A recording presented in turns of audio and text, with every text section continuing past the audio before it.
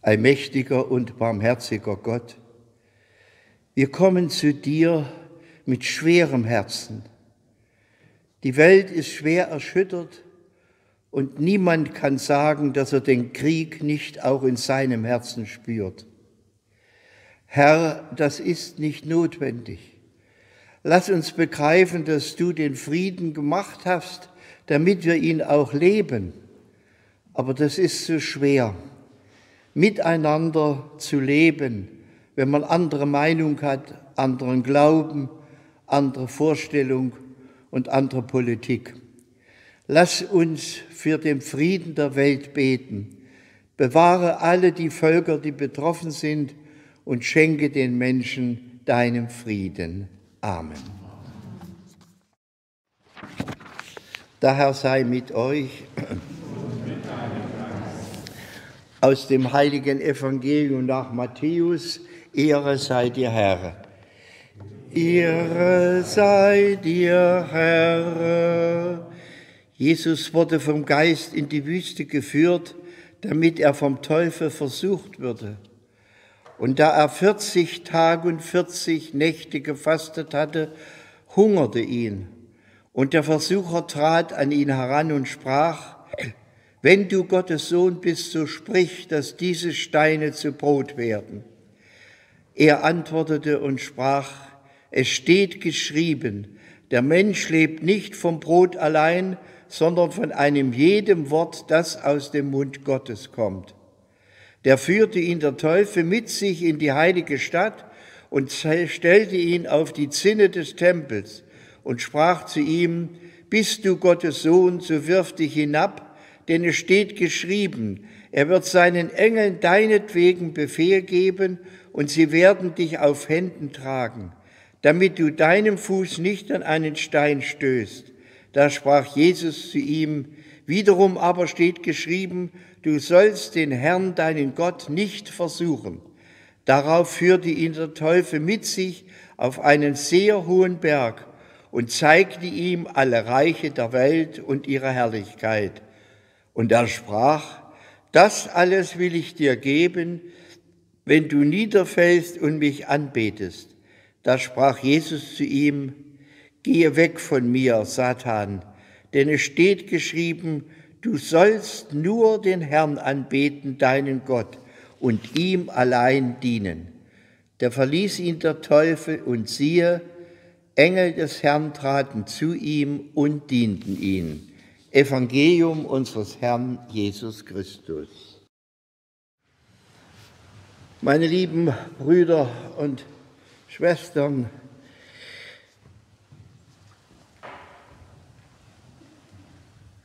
die Berichte des Evangeliums stimmen überein. Und nicht umsonst fängt Jesu Wirken mit der Versuchung an. Und denkt ja nicht, dass wir Menschen da ausgenommen sind. Das ganze Leben ist eine Versuchung. Es gibt immer wieder welche, die mit Hinterhalt versuchen, einen irgendwo mit reinzuziehen. Und das ist nicht einfach. Und das ist auch nicht leicht. Der Geist selbst führt in die Gottesnähe. Jesus war vom Geist in die Wüste geführt worden. Nicht aus Übermut, sondern er ist vom Geist geführt worden. Das heißt, Gott selbst hat ihn da hineingeführt.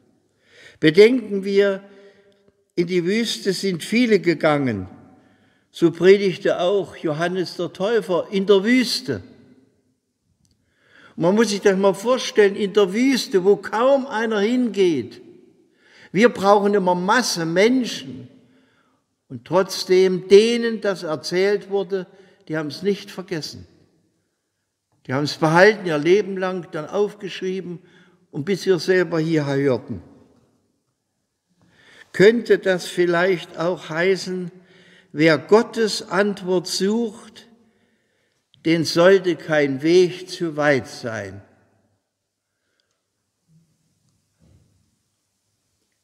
Ihr habt euch auf den Weg gemacht.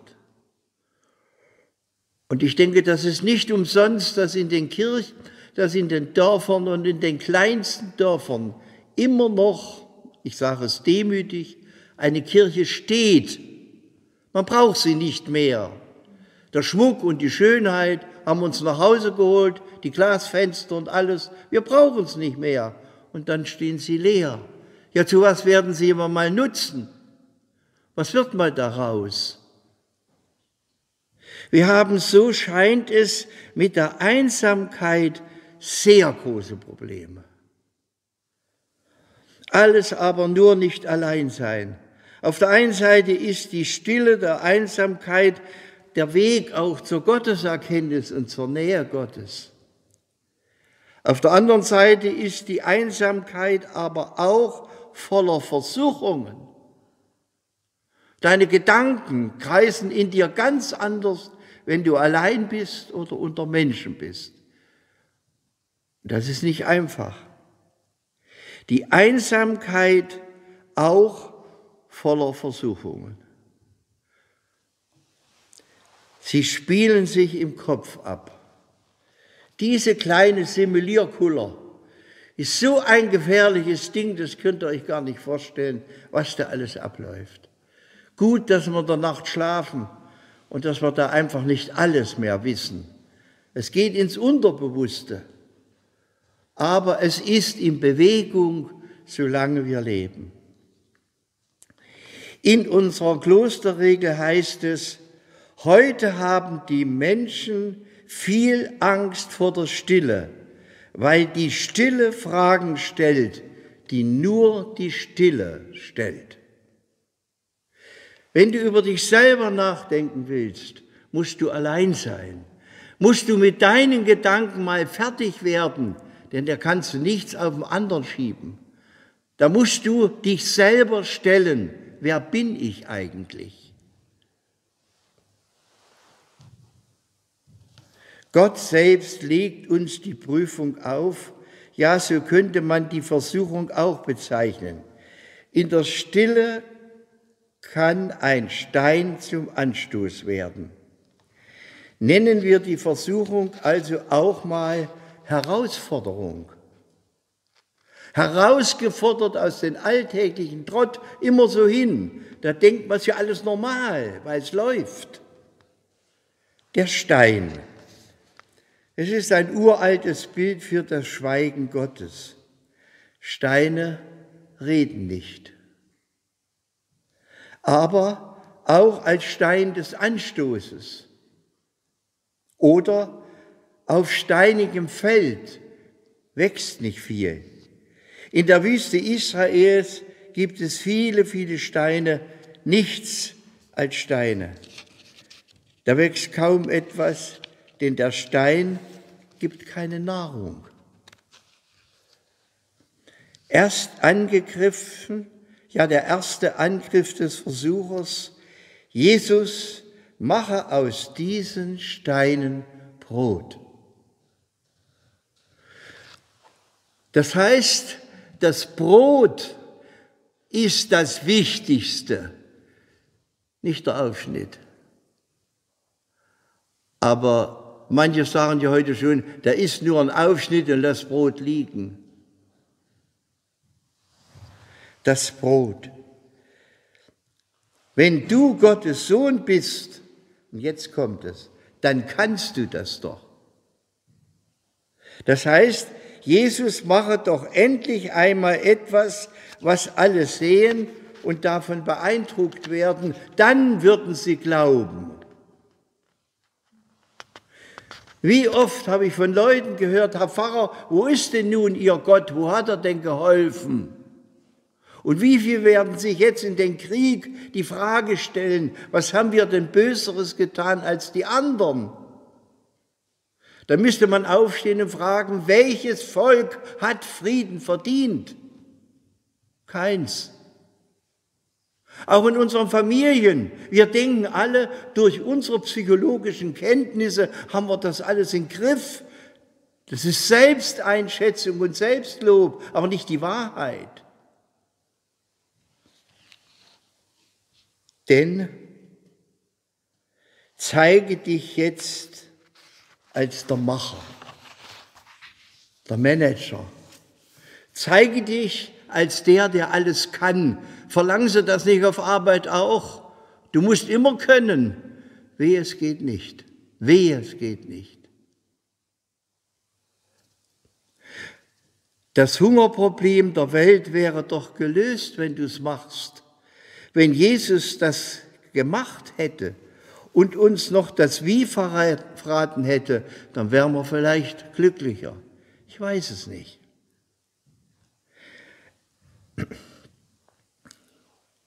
Aber aus den Steinen der Wüste ist kein Brot zu machen. Aber Jesus hat aus Wasser Wein gemacht.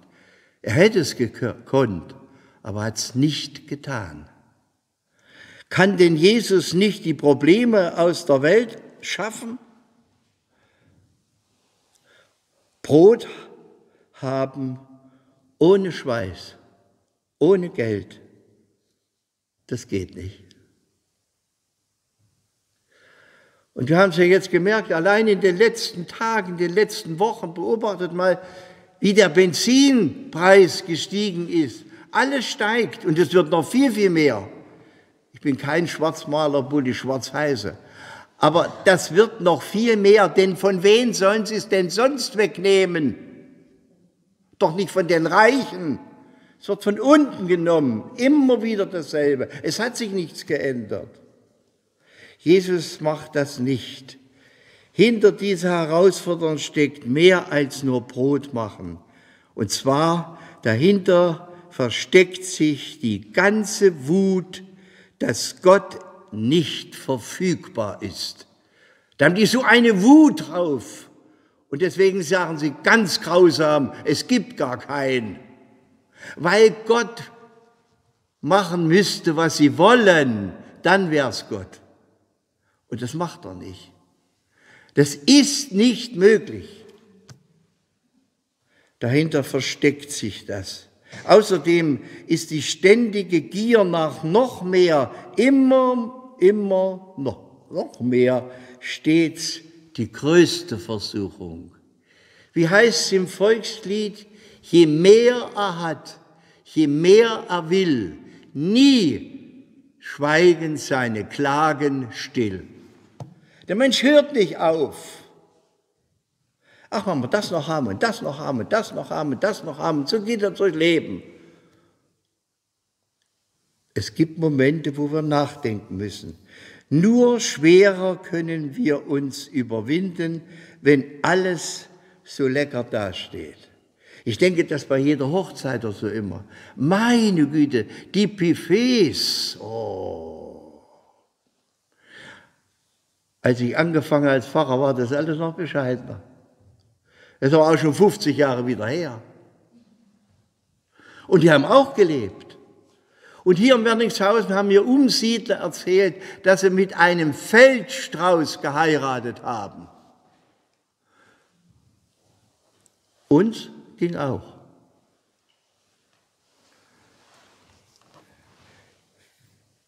...40 Tage und da kriegt man Hunger nach 40 Tagen. Ich kriege schon nach 3 Tagen Hunger. 40 Tage, da kriegt man natürlich Hunger. Und passt mal gut auf, genau da, wo es anfängt, hier im Bauch zu drücken, kommt der Versucher. Genau wo wir einen Wunsch haben nach irgendwas, greift es uns an.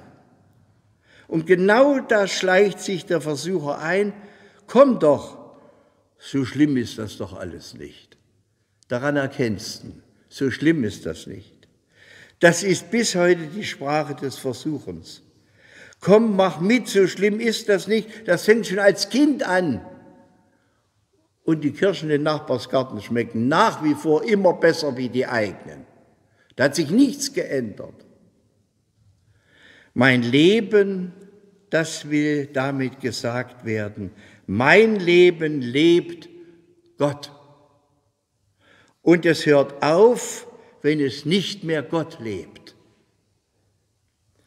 Paulus wird später sagen, leben wir, so leben wir dem Herrn, sterben wir, so sterben wir dem Herrn. Ob wir nun leben oder sterben, wir gehören dem Herrn.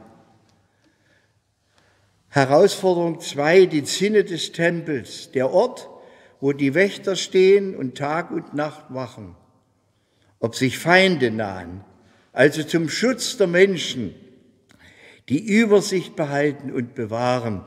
Das sind die wenigsten Menschen, Übersicht bewahren. Jesus zeigt doch, wie dein Gott hilft.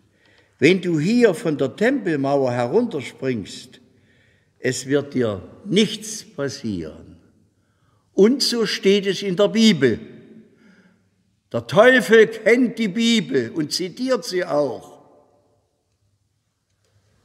Denk ja nicht, dass Gottes Wort ein magisches Wort ist. Wenn du das hast, dann macht schon Gott alles. Nein, man muss dran glauben. Und das andere ist der Unterschied. Wenn du Gottes Sohn bist, so mach's doch. So verspricht doch Gott sein Wort.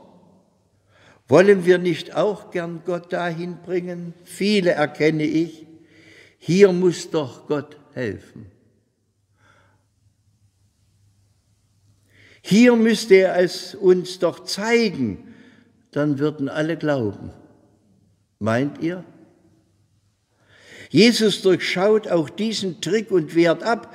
Deutlich wird nun die Absicht des Versuchers. Er sät immer Zweifel. Der Eingang zum Unglauben ist der Zweifel.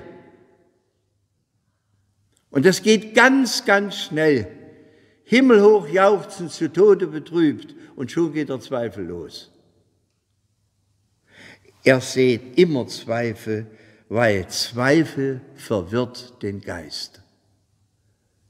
Deshalb argumentiert er sogar mit Gottes Wort, also Vorsicht. Und die dritte Herausforderung, Übersicht. Das ist natürlich was für die Menschen heute. Da musst du die Übersicht behalten. Eiskalt im Betrieb. Ich habe hier die Übersicht. Hier sind die Zettel. Hier sind die Formulare. Das muss erfüllt werden. Das muss getan werden. Der macht nicht genug. Raus. So spielen wir Gott. Und das ist kein gutes Spiel. Die Übersicht über alle Reiche und allen Reichtum. Der Berg allgemein spielt in der Bibel eben eine große Rolle. Jesus wird sich auf den Berg setzen, um seine Jünger und das Volk zu belehren. Die berühmte Bergpredigt. Er wird auf einen hohen Berg pilgern und sich verklären lassen. Tabor, eine wunderbare Sicht von da oben über das ganze Land. Und er wird auf den Schädelberg vor den Toren Jerusalems, wie es ein gescheitertes Leben war, aushauchen. Von der Welt verachtet. Und wie ist das nun eigentlich mit dem Gegenspieler? Denn der Teufel oder Satanas, der hat viele Namen. Der kann sogar das Wort sympathisch heißen. Ach, ist das sympathisch. Ist mir das angenehm? Ja, er macht alles, was angenehm ist. Aber ob es heilsam ist, ist eine andere Frage. Ist er die Gegenkraft, die Macht, die Person, die Gott stürzen kann? Erster Grundsatz und letzter Grundsatz. Keiner und nichts kann Gott stürzen. Geht nicht. Das ist der Ärger.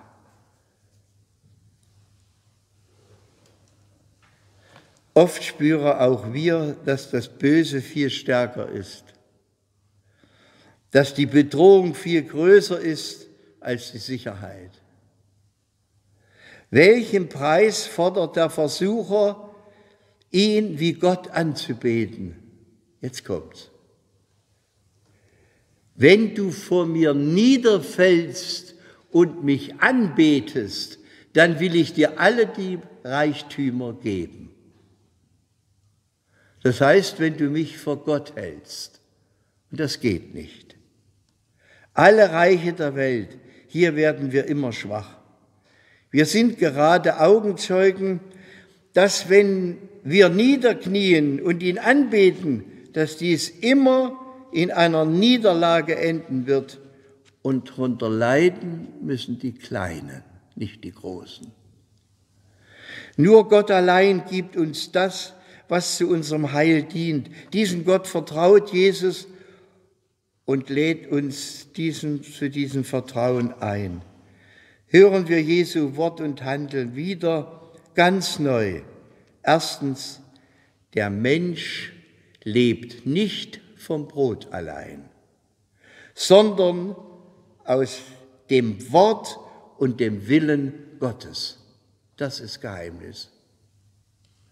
Das gilt auch für Herrn Putin und allen Mächtigen dieser Erde, die alle glauben, weil sie Macht hätten, könnten sie sich das leisten. Nein, das Recht haben sie nicht, das müssen sie verantworten. Der Mensch soll sich niemals vor Dingen erniedrigen, vor kein Ding. Und sie anbeten. Wie hat man gesungen? Die Partei hat immer Recht. Wo sind sie denn, die Rechthaber? Weg! Und immer wieder passiert's. Immer wieder fällt der Mensch in diese Versuchung hinein. Gott, der allein Herr ist, über alle Dinge des Lebens. Und deswegen heißt es, ihn und über alle Dinge sollen wir ihn fürchten, lieben und vertrauen. Darauf ruht der ganze Glaube. Das ist unsere Botschaft. Amen.